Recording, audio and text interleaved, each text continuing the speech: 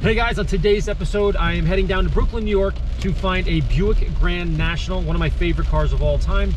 It is about 33, 34 years old, and get this, it's got 56 original miles on it. Completely insane. I'm super excited. That and a whole lot more on this episode of Drive Protect.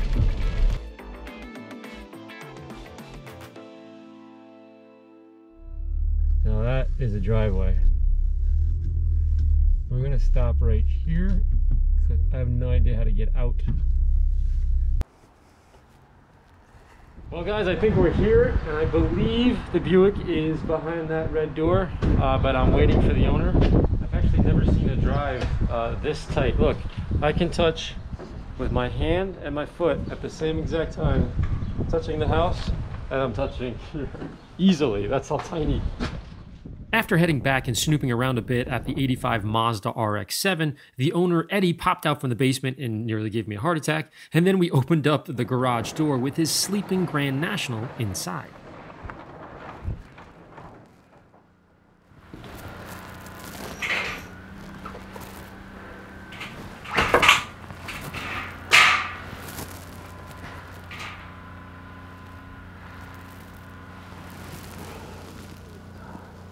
Wow, just crazy.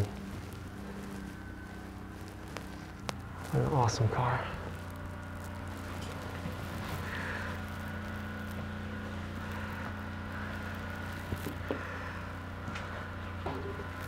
The interior looks good though. Yeah, it looks like untouched, no? Yeah, I mean it needs a little work, but like, I mean nothing like I've ever seen before. This is crazy. It's pretty amazing, right?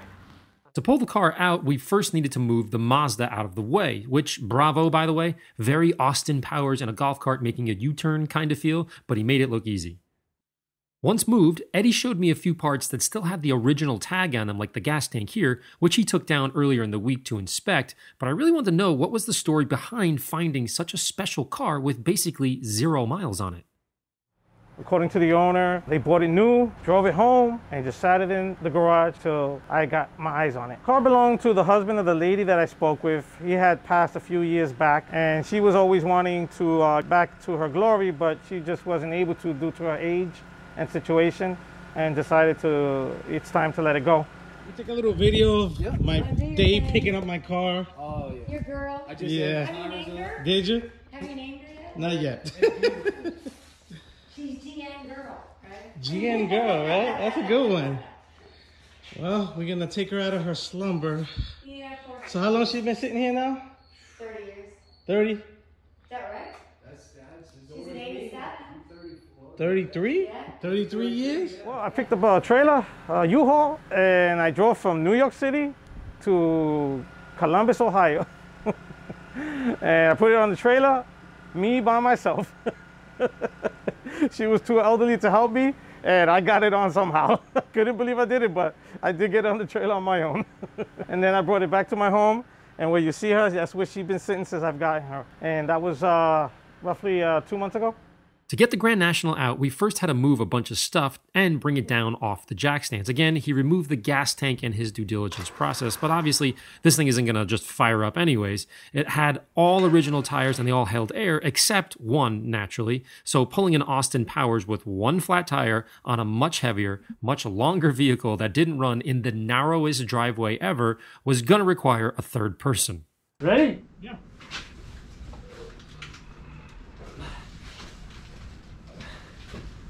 It's not moving at all now. So Eddie called his son to help push and pull what felt like 20 or 30 times to avoid any bumps or bruises on virgin paint as we ninja'd out of the garage.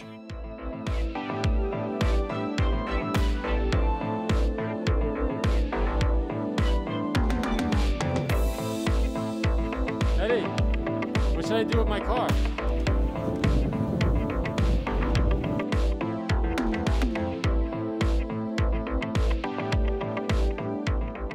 Once in the street, we needed to push it up the ramp and over 2 safety bumps before we could lock it into place. Now, we did all of this with no winch before we locked everything up and headed out of Brooklyn, past New York City, and up to the AMMO studio.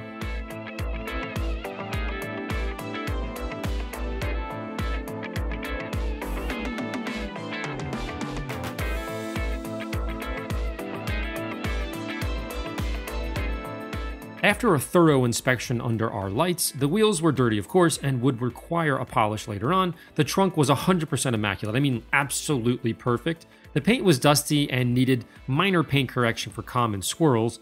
The interior required a light vacuum and more spider removal than anything, while the plastics required a vigorous scrub to remove the early stages of surface mold. Step 1 was the interior. Dan focused on vacuuming while I cleaned the plastic and vinyl.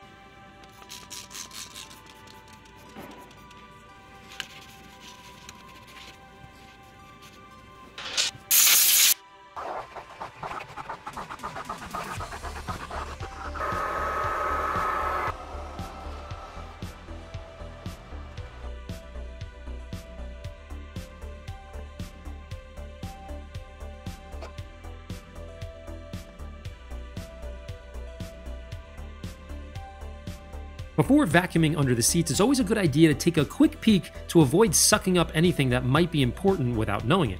In this case, Dan found an original plastic fastener, which sounds insignificant, but it's actually quite important on a car this special and rare.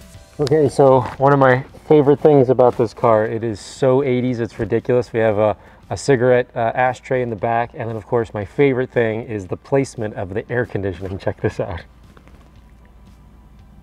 It's sort of directed in a very unique position. I've never seen that before in my life. That's one way to stay cool, if you know what I'm saying.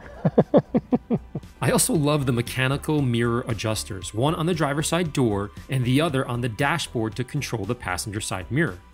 Now, the glove box has coin slots for your quarters, dimes, nickels, and all those emergencies when you desperately need a penny.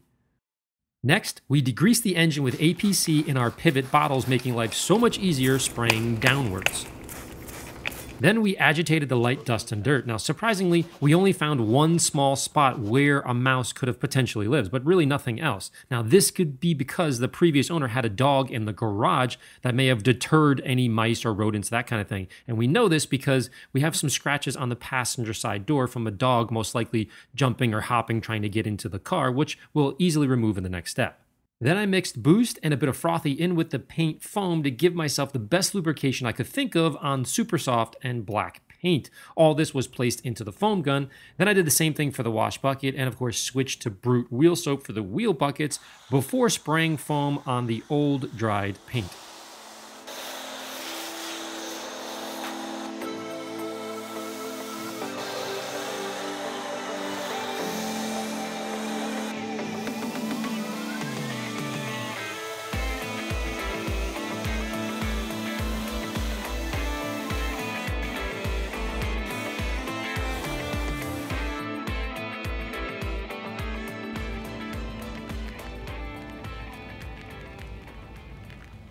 While I focused on the wheels and tires that oozed black gunk onto the floor, Dan put 2 squirts of Brute into a spray bottle of water, along with an interior brush to agitate the window frames, emblems, grille, lights, and so on, before we washed the paint with microfiber towels and not a standard wash mitt.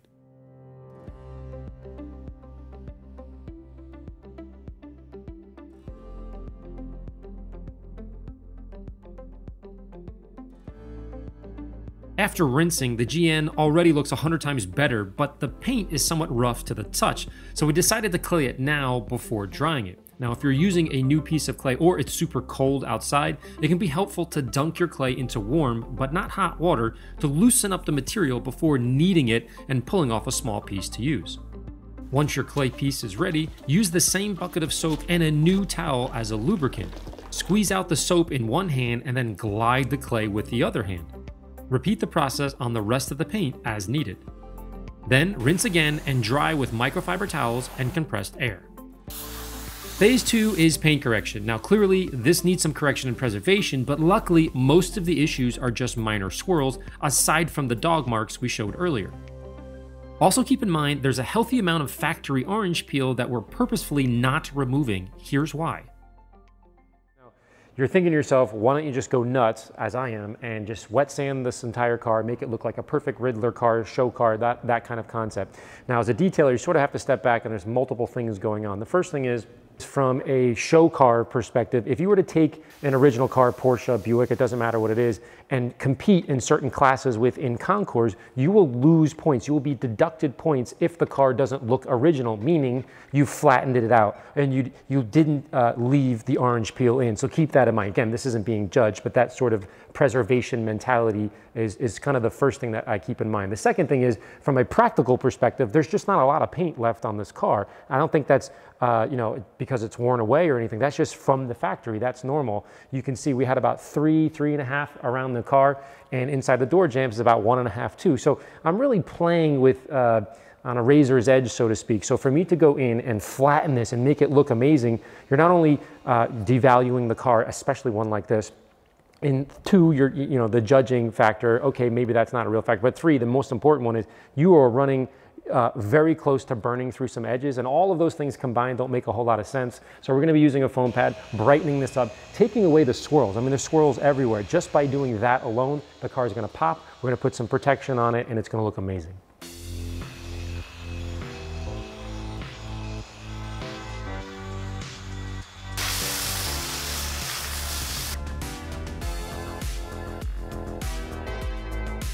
Later on, as we became more comfortable with the paint, we increased the aggressiveness of the pad to the Rupes wool pad from the foam pad, but we kept the same Rupes yellow polish, especially on the passenger side door with all those dog scratches. As you can see right here, the 50/50 came out great.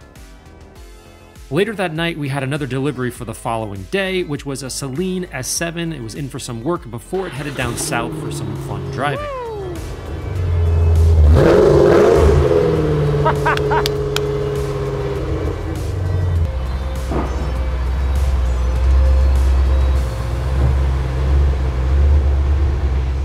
The next day, we swapped bays to start the paint correction on the Celine later that afternoon, but I had a few leftover spots that I needed to touch up with the Rupes white pad and polish before spending a few hours polishing the wheels. As you can see, they're in desperate need of some love for sure, so I used the Mother's Power Cone with my Milwaukee cordless drill and Flitz metal polish to bring them back to life a bit.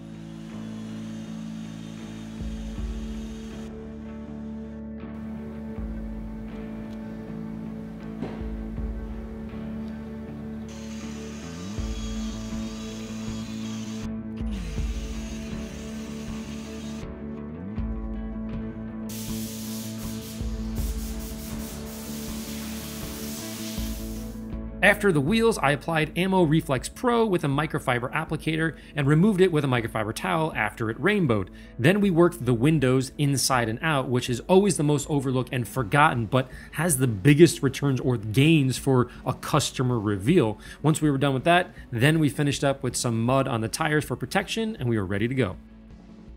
The next morning, Eddie showed up with his trusty U-Haul and his buddy David to help push this thing up the ramp.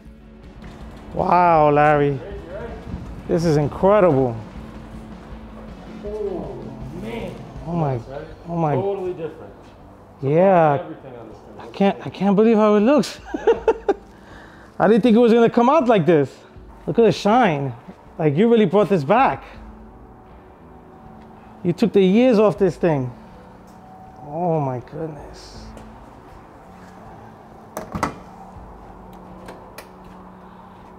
It's back to its deserving 56 miles. Incredible. It's still wet. I know, right? Look at this. What's your plans with this thing? I would love to keep it, but unfortunately, the way things are today, I don't have enough garage space. So I think I'm gonna have to sell it, let it go. Let somebody else, you know, maybe a museum take this car, you know? Yeah. Because it deserves to be preserved, you know? It's just like I went back to 1987. This is incredible. I really appreciate it, Larry. You really feel like a teenager again. Yeah, huh? Incredible. Look at this. Look at this thing. Wow. I'm blown away. With all the virtual high fives and bro hugs completed, we now needed to get this thing up on the lift once again without a winch. Attempt number 1 was a fail. Attempt number 2 was a huge bust. So then we moved the trailer to a downhill slope and pushed the car out onto the street, then used the momentum to go up the ramp, which almost worked, but then we just literally muscled it up and we got it over the last bump and away he went.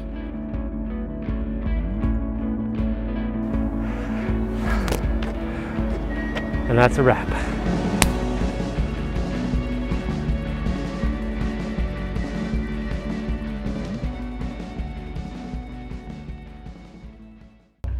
So we're here, finally finished the service. I'm super excited to see if this thing will start for the first time. We changed all the fluids, changed the fuel tank, fuel pump, cleaned out the fuel system, and put a new battery in it. So here we go, first time in 30 years. Let's keep our fingers crossed.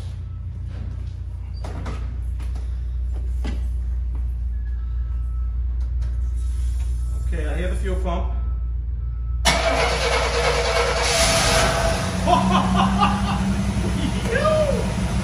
Yo, that was quick, dude. Oh my goodness, look.